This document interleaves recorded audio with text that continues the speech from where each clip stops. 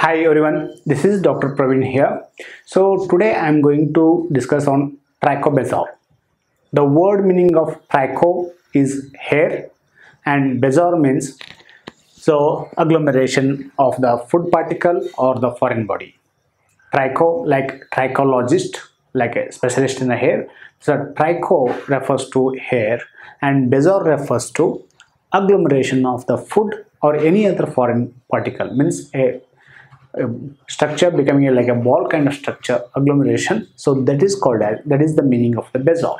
So Trachobazor means agglomeration of the hair is called as Trichobezoar.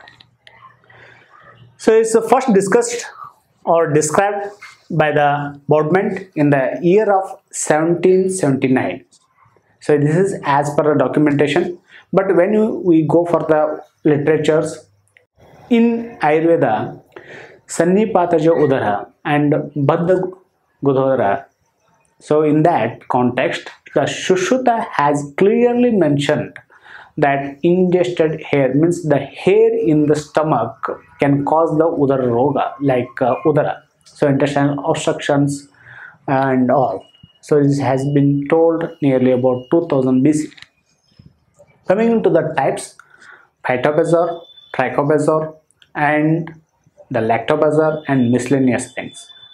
Phytobazor means the bazor which is happened secondary to the vegetables is called as Phytobazor.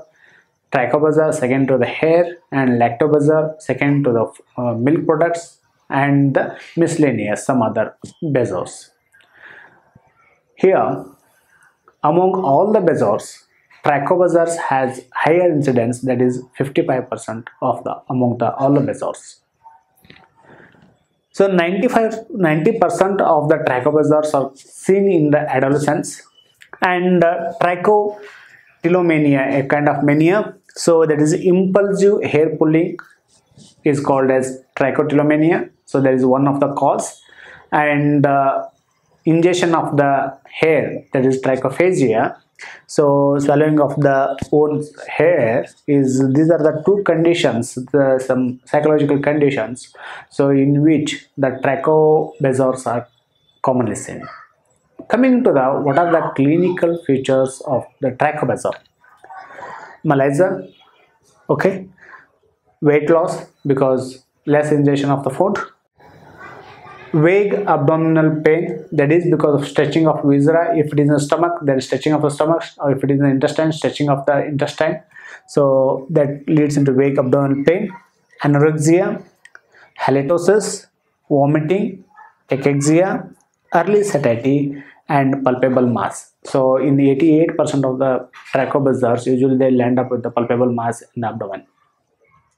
I had a case of Trachobazor who presented, an adolescent who presented with the complaints of vomiting, and she was cachexic, and there was a lump in the epigastric extending into the left hypogastric region.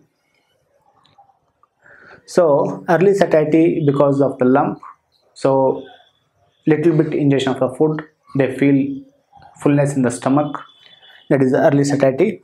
In coming to the investigations, upper gastroduodenal endoscopy, that is OGD, or computerized tomography, CT scan, these are the two best investigations which help us to diagnose the condition.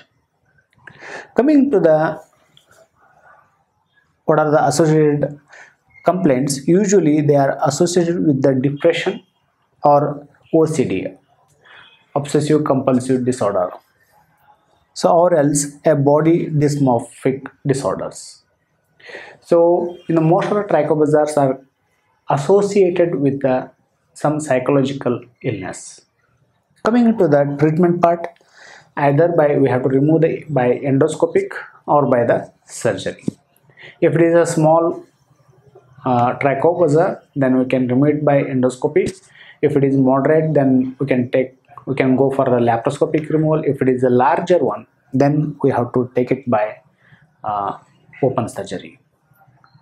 Friends, if you are interested to see a removal of the Trachobazor, so link of that surgery is given in the description box, you can go through that. And coming to the another interesting point. Along with the Trachobazor, there is another syndrome is associated, that is called Rapunzel syndrome. You might have heard about some mythological story. So Rapunzel was a lady who was having a long hairs. Here, if this is the stomach,